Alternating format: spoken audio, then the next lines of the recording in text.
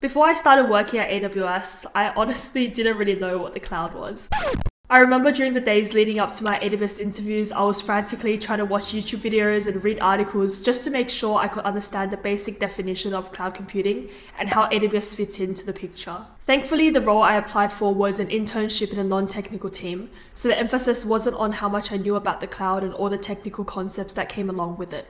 I had a lot of fun during that internship. I met tons of cool people and I worked on some interesting projects. And since then, I've converted my internship into a full-time graduate role as an AWS Solutions Architect, and I've been in this role for just over a year now. In this time, I've gotten 5 AWS certifications, and I also started this YouTube channel to share what it's like working at AWS. As an AWS Solutions Architect, I spend a lot of time these days engaging with customers and helping them on their cloud journey by providing technical guidance. So, knowing what I know now, how would I learn AWS if I were to start over? I joined AWS not really knowing much about cloud computing, and I really had to put in a lot of time and effort into my learning. I've definitely made a few mistakes throughout my learning process, and so in this video, I wanted to share a 3-step roadmap that you can use to gain a solid understanding of AWS. And make sure you watch until the end of this video because I'll be sharing some tips and tricks to make sure you don't burn out or give up throughout this whole journey. All the resources I mentioned will be linked in the description below,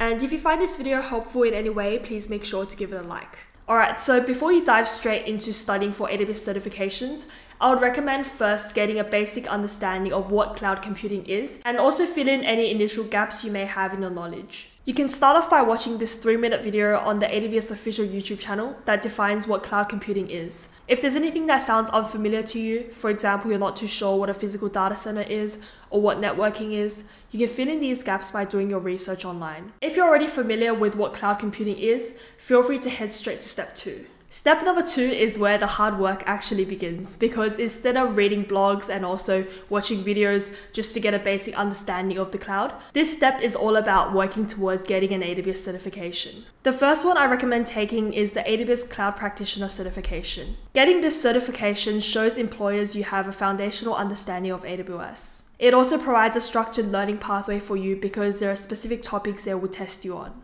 If you're interested in getting this certification, I recommend checking out this video I made about how I was able to pass the AWS Cloud Practitioner exam in 3 weeks, which was actually my first ever YouTube video. The exam is 1.5 hours long, and to prepare for it, I followed video courses and did practice exams.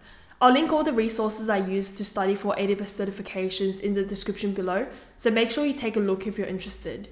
Now, if I were to go back and redo this step, I would also use this free 6-hour Cloud Practitioner Essentials course offered by AWS. I've heard really great things about this course, so if you don't want to use any paid resources, this could be a really good one to start with. Once you get your AWS Cloud Practitioner cert, instead of moving straight to step 3, what I recommend is also getting your AWS Solutions Architect Associate cert. This one requires a deeper knowledge of AWS and focuses more on architectural patterns as well as how to identify the best AWS services for a given technical requirement. Now, step 3 is the part where a lot of people tend to stumble on and tend to try and avoid, and I was guilty of that as well for a while. So at the end of the day, the AWS Solutions Architect Associate exam and other certification exams, they're all multiple choice exams. And to really build your skills in AWS, you have to be hands-on. This means doing a lot of AWS self-paced labs, having a look at the online workshops available, and trying to build something that you're able to showcase. There's actually heaps of resources out there to help with this. So the first resource I recommend is workshops.aws. This is an AWS site where you can find self-paced workshops ranging from all levels of difficulty. So you can see there's level 300, level 200, level 100 as well. And there's a lot of workshops you can choose from. So for example, this AWS networking workshop. You can see that it covers the full spectrum of AWS networking, all the way from the basics of a VPC and subnets to the more advanced configurations. The next resource is AWS Ramp-Up Guides, and I've actually recommended this to my customers before, especially customers who are quite new to the cloud. So you can see that you can choose Ramp-Up Guides by role, by solution, or by industry. And for example, just clicking on one of the Ramp-Up Guides, you can see that they've actually centralized a lot of the useful materials, for example, white papers and self-paced labs. The third resource I'd like to recommend is actually Udemy courses. There's actually a few Udemy courses that actually offer a lot of hands-on experience. For example, this one is all about building a serverless web app with AWS Lambda. And you can see the 7.5 hours of on-demand video. So if you prefer learning through video demos and having someone walk through the steps one by one, it might be more engaging for you and easier to follow along. Okay, now let's talk about some tips and tricks to make sure you don't give up halfway through your learning. I've written some notes here and there's a few key things I wanted to mention. The first one is that you don't have to follow a super linear approach when approaching your cloud journey. When it comes to AWS certifications, there's nothing forcing you to sit through a whole 50-hour video course before you start doing practice questions and before you start trying out some of the AWS workshops. In fact, it's actually better if you don't do that. Don't go through the whole video course end to end and then do the practice exams.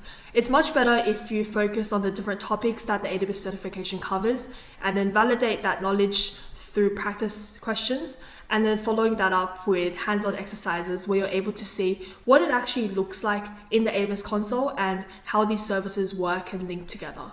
My second tip is to always remember your why. So why did you decide to embark on this challenging journey in the first place? I think for a lot of you, it might be to land a job in tech, more specifically in cloud computing. And so getting an AWS certification, learning the foundations of AWS can really help you stand out in the application process. If you set that as your end goal, you can work backwards from that and set small achievable milestones that you have to complete at the end of each month. So for example, by the end of the first month, you can be like, I want to get my AWS Certified Cloud Practitioner exam done. And by setting milestones and celebrating after every milestone, it would really help you stay motivated and consistent throughout the whole journey. My third tip is to just be kind to yourself because everyone learns things differently and at a different pace as well. And everyone comes from different technical backgrounds. Some people might not know anything about IT, whereas some people might be working in tech for a couple of years, but don't really understand cloud concepts yet. So I would recommend never comparing your progress with other people and just focus on what you want to achieve. Alright, so this brings us to the very end of this video. Hope you enjoyed it. If you did, please give it a like. And if you have any questions, comments, suggestions, leave it down in the comments below. And in the meantime, before I upload my next video, feel free to check out any of these videos to learn more about what it's like working at AWS.